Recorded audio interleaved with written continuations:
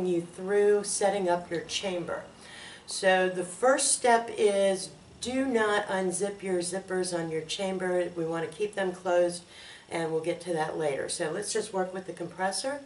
I've gone ahead and unboxed the compressor. If you can, you're going to want to keep your boxes. If you ever have to send in for repair, this will make a nice cushioning for the shipping. Alright, so we're going to start with the compressor. I've already unwrapped my air hose.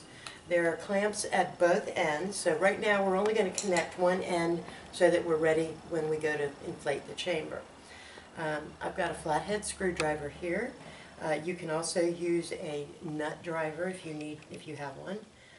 And I'm just going to loosen that up, and I'm going to go ahead and slip that onto the compressor right here.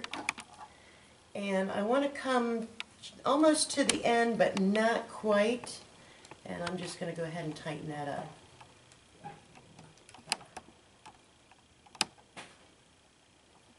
Alright, now we want to be careful not to over tighten because these will strip if you give it a lot of force. So I'm just going to get it till it's nice and tight without having to manhandle it. Alright, so our compressor's set up and ready to go. When we go to use it, we will go ahead and plug that in.